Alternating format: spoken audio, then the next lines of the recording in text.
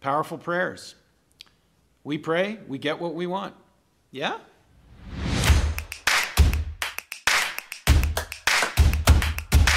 Welcome to our third and final prayer exercise in this series. Today we're going to be looking at an exercise that we've done a couple times before in youth, and that's been done for centuries among believers. It's called Lectio Divina. It means divine word. And this is a prayer exercise where we reflect upon Scripture, a little bit like we've been doing already. It's a time to listen or read over and over a small passage in the Bible and let the Holy Spirit speak to you. It's a practice of scriptural meditation, one that I could go on for a long time because of its rich, deep, beautiful history, but I want to keep it brief for us today. I'll be giving you some instruction, and I'll be linking below an article that will help you get a richer understanding of this practice. But what it boils down to is I'll read a passage, give you a little bit of instruction, read a passage, give you instruction, read a passage, give you an instruction, and just let you sit with the word, with the Scripture, and with the words that God is asking you to focus on and to highlight in the ways He wants to speak to you through this passage. There will be a time where you're invited to pray, to talk to God about what is being highlighted to you and why. And there'll be a time of rest, of just sitting in silence with God. So, today our Lectio is coming from Luke 13, verses 18 to 21. So I ask that you take a moment, close your eyes, take a deep breath. Holy Spirit, we invite you to speak through this divine word, through the words of Jesus.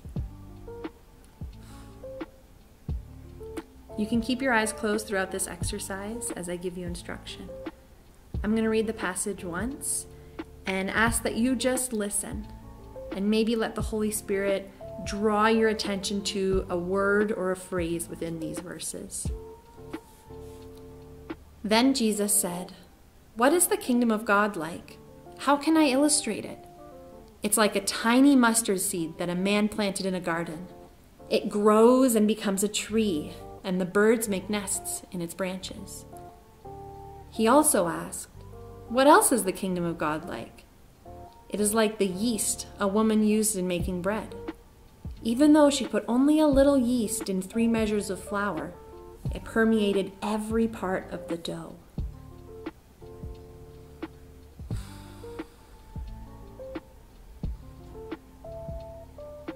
I'm going to read it again and ask that you remember that word or phrase that stuck out to you and focus on it again.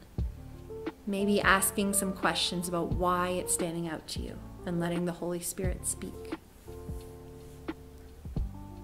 Then Jesus said, "What is the kingdom of God like? How can I illustrate it? It's like a tiny mustard seed that a man planted in a garden. It grows and becomes a tree, and the birds make nests in its branches." He also asked, "What else is the kingdom of heaven like? It's like the yeast a woman used in making bread. Even though she put only a little yeast in 3 measures of flour, it permeated every part of the dough."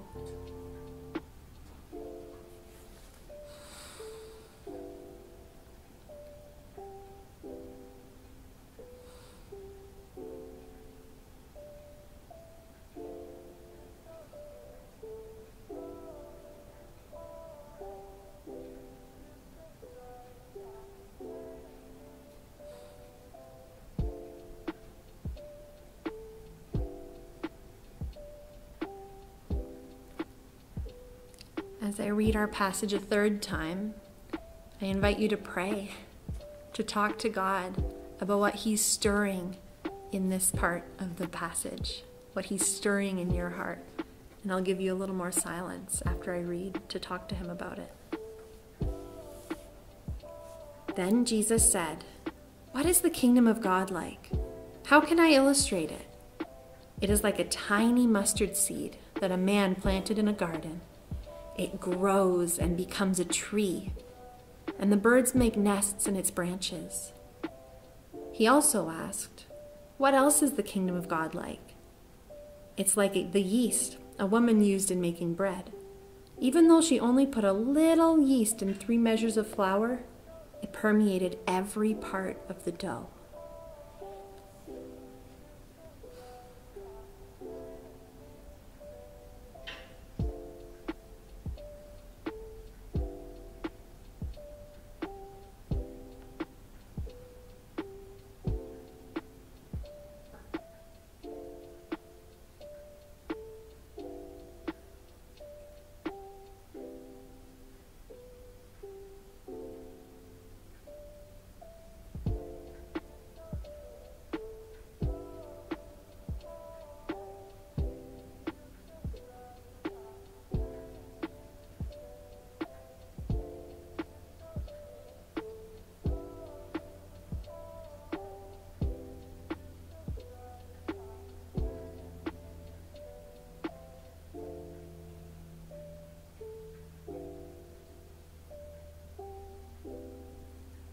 Holy Spirit, we thank you for speaking to us.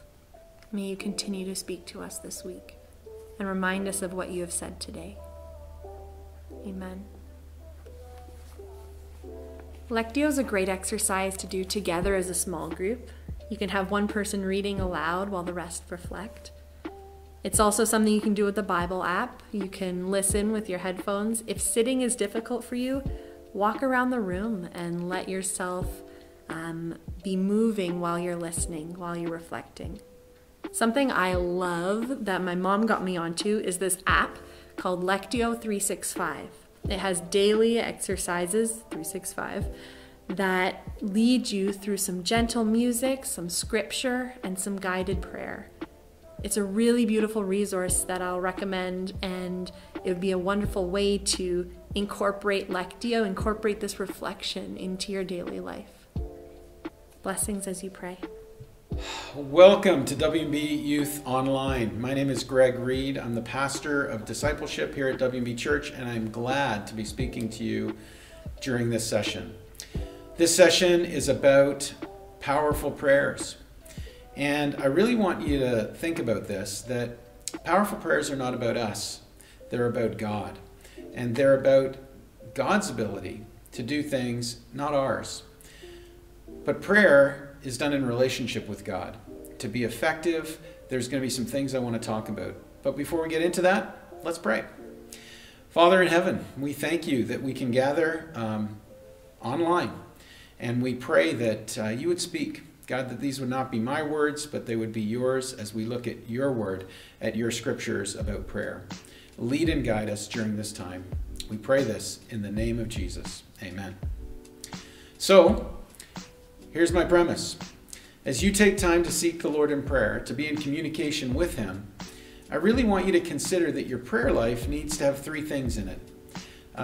Your prayers need to be continuous. They need to be persistent, and they need to be aligned with God's will.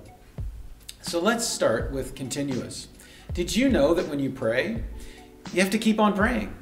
Your prayer should be continuous. It should be constant. It should be all the time. And I want to take a look at a few Bible verses on this. The first one comes out of Luke chapter 18. One day Jesus told his disciples a story to show that they should always pray and never give up. Now, Renee already spoke to you on the Lord's Prayer and on that model of prayer that Jesus taught his disciples. That this verse begins another teaching from Jesus on prayer. He was teaching his disciples this. And we'll get into the story that he tells a bit later on, but right now, I want you to notice, he's calling his disciples to always pray. The next verse I want to look at is in Colossians chapter 1, verse 9. So we have not stopped praying for you since we first heard about you. We ask God to give you complete knowledge of his will and to give you spiritual wisdom and understanding. You see, Paul was writing to a church in Colossae, a church that he was a leader of at one point. And Paul is interceding for that church, and he's interceding for the lives of the people there, that they would do God's will and know his will. You see, he wants their lives to make a difference in God's kingdom. And he's praying continuously with regularity so that those he was leading would follow God's ways. It's amazing that we have this example. The last example about continuous prayer is in 1 Thessalonians chapter 5. I love these verses because they're part of a summary of Paul's whole letter to this church. And so he wraps things up by saying, always be joyful, never stop praying, be thankful in all circumstances, for this is God's will for you who belong to Christ Jesus. So you get it. Paul is even now teaching the same thing Jesus was teaching earlier on, that we should always be praying, that we should never stop praying, that our communication with God should be continuous. Praying all the time, because we're his followers, we're his disciples, and we want to be in relationship with him. So Jesus tells us to pray, Paul examples it, and Paul tells us to pray. So I want you to think about this. Where are you communicating lots? Where are you always communicating? Might it be social media? Might it be that you're communicating way more often with your friends, with your family, with the whole world, with the whole internet, than you are with God? And so there's too many things in this world that distract us and keep us moving around in different ways. And we need to be focusing on that relationship with Jesus and praying to him. And so I invite you to pray a bit more continuously. Don't just give that 1-second prayer, that one word prayer, or that one sentence prayer. Those are good. But it's this attitude of constantly being in communication with God. And so I invite you into that. And now I'd like to move on to how our prayers need to be persistent. That our communication with God, specifically our requests of God, our prayers should be persistent. Jesus both exampled this and used it, and calls us also to be persistent in prayer. So let's take a look again. We've got this same verse in Luke chapter 18. One day Jesus told his disciples a story. We're going to get to that story, I promise, to show that they should always pray and never give up. Like this is powerful. Never give up in your prayers. Luke chapter 6, verse 12. One day soon afterward, Jesus went up on a mountain to pray, and he prayed to God all night. This is huge. This is so amazing because Jesus had some big decisions to make. He wanted to figure out who of his disciples would be the leaders. And so, he eventually chose 12 disciples. Well, that choosing came out of this prayer. He needed to hear from his Father on this. So he took time away, he went away, and he prayed all night.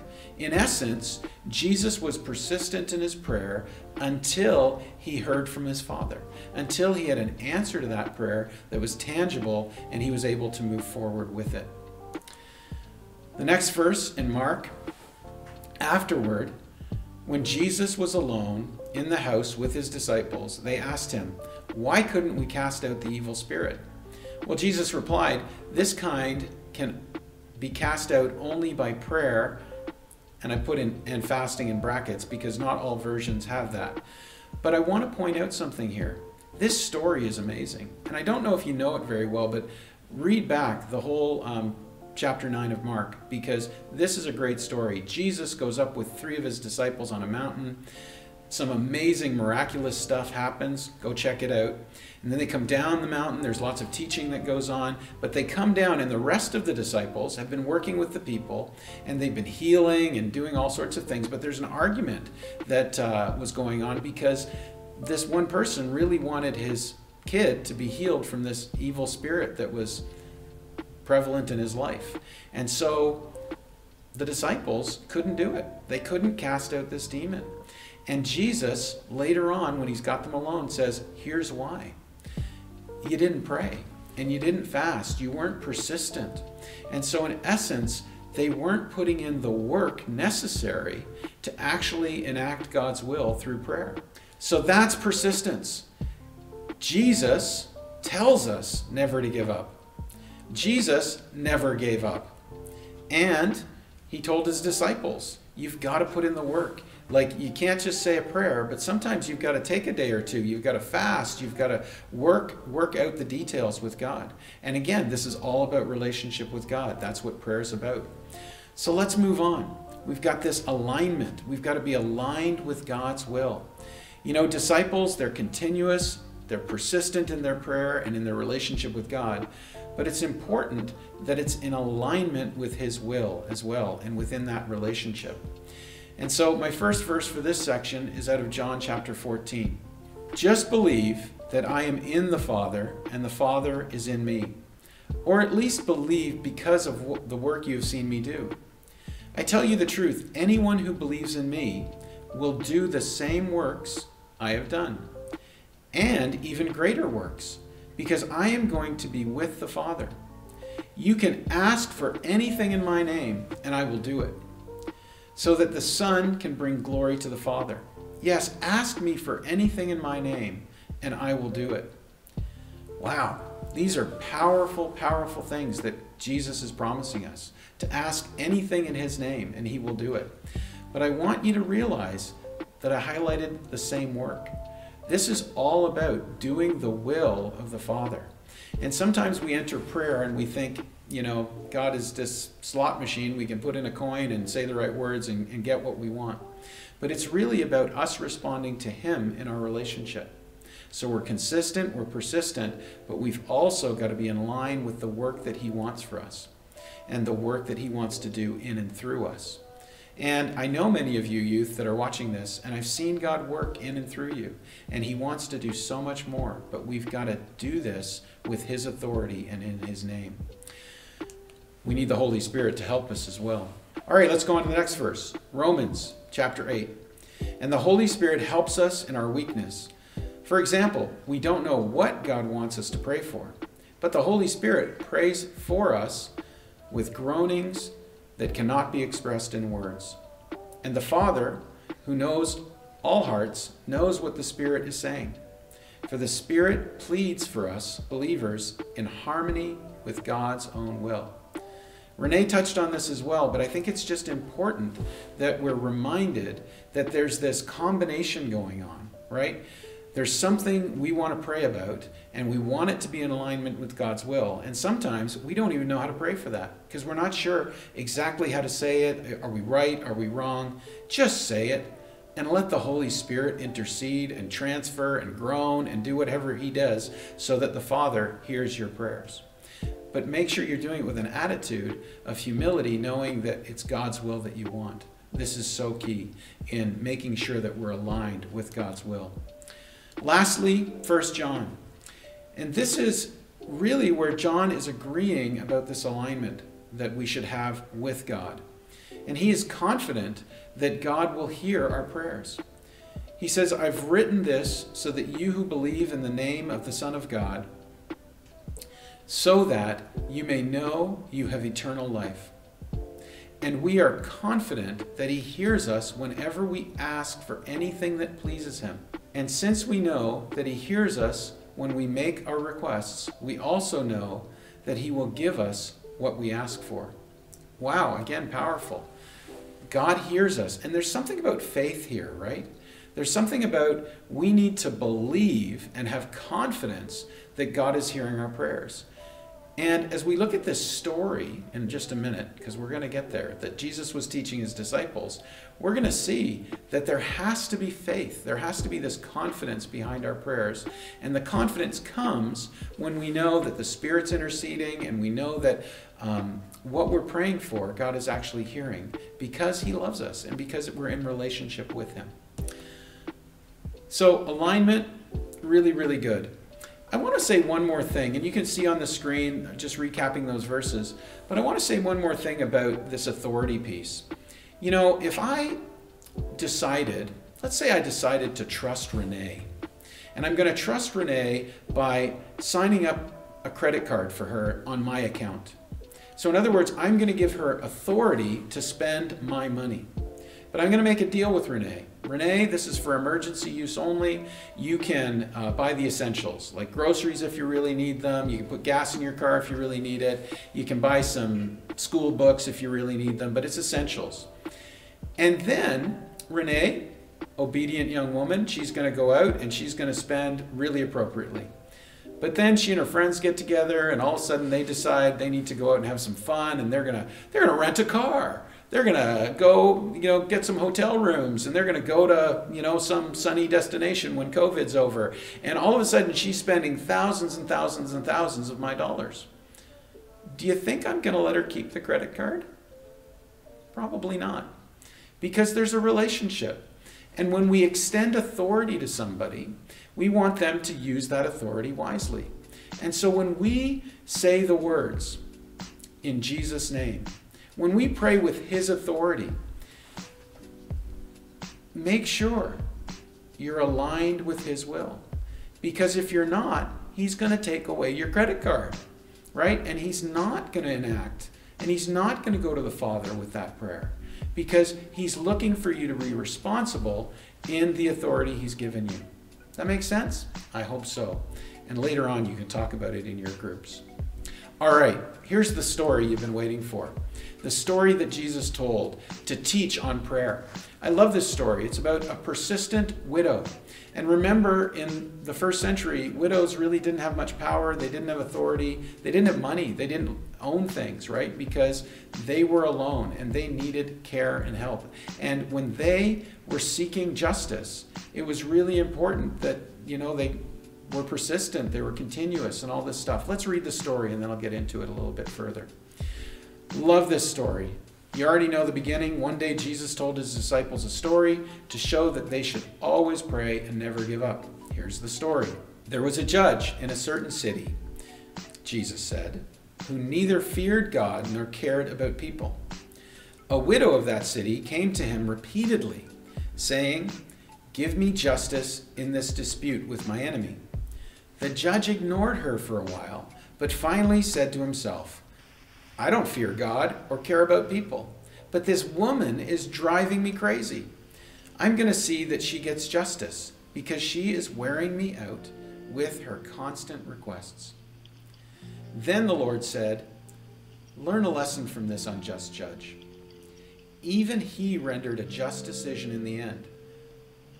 So don't you think God will surely give justice to his chosen people who cry out to him day and night? Will he keep putting them off? I tell you, he will grant justice to them quickly.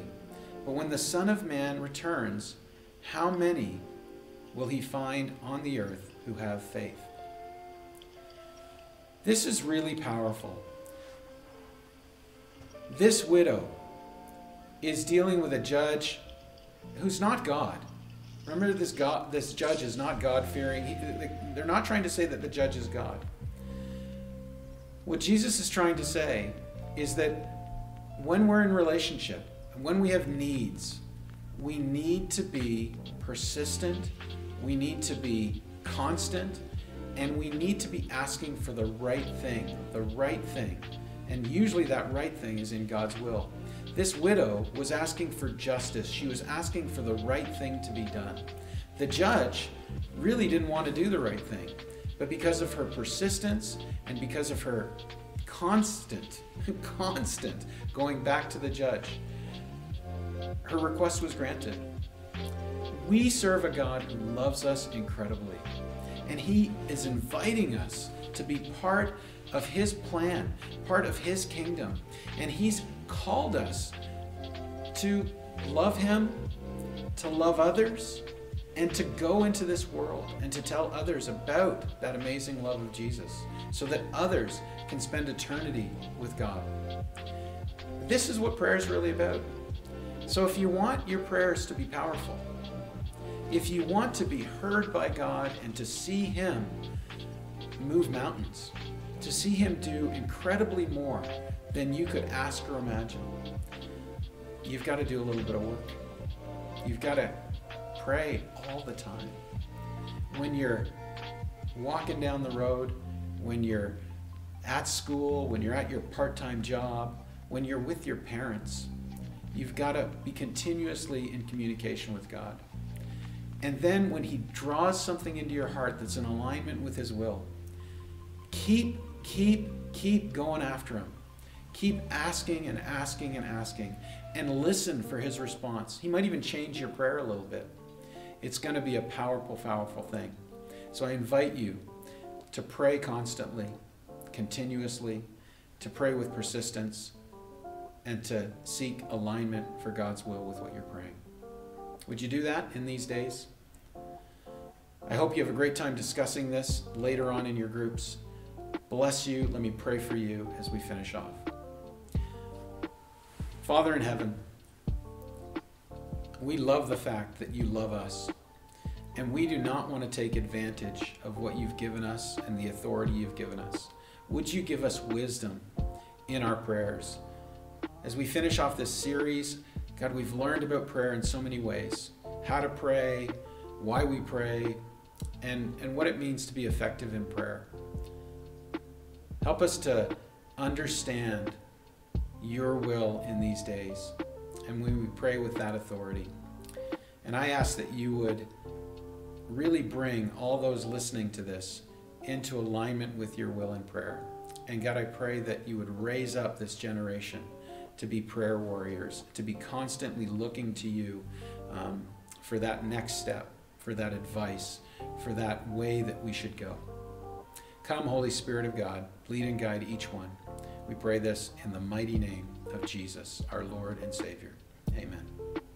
Why God answers some prayers but not others, even if it seems aligned with his will.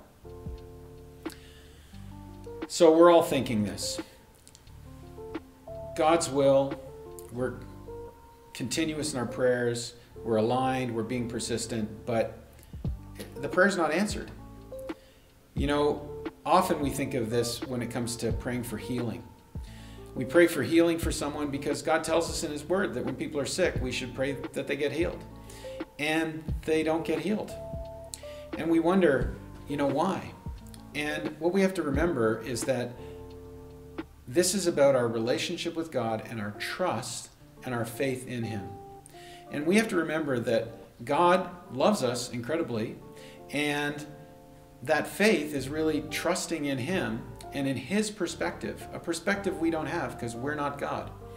And God is going to work out all things for the good of those that love him. I love God, and he's going to work out tons of stuff for my good. However, I don't always see it, because some of that stuff I have to go through so that I can be better down the road. Some of that stuff might happen in eternity. My father died of cancer. My father, the church gathered around him many years ago and prayed for healing, and he died. But my dad, before he died, actually said these words: I want you in the church to know that God has healed me, because my father understood that there was so much more broken in him other than the physical cancer that killed him, and the healing was in his relationship with God. And now he's in eternity with God, healed. And so it sucks. It sucked for me that I lost my dad, but the healing actually took place. And we just don't see it happening all the time. Frustrating, I know, but keep your faith in God, because he's working out those things, and he's faithful, and he will do it.